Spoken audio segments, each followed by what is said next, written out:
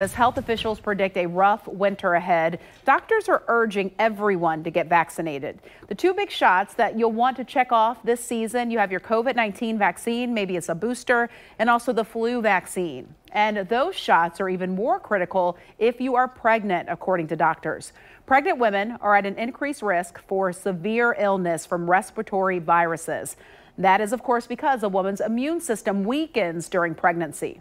Over the years, the flu shot has been given to millions of women safely. You also pass that along to your baby once he or she is born. And while the COVID-19 vaccine is still relatively new, nearly 180,000 pregnant women have received it. Vaccination information collected by the CDC hasn't identified any safety concerns for pregnant women or their babies. Respiratory infections can be devastating in pregnancy, and we have what it takes in this country to prevent it. So why don't we prevent them? We have the flu vaccine, we have the COVID vaccine, we have preventative measures like hand hygiene, safe measures.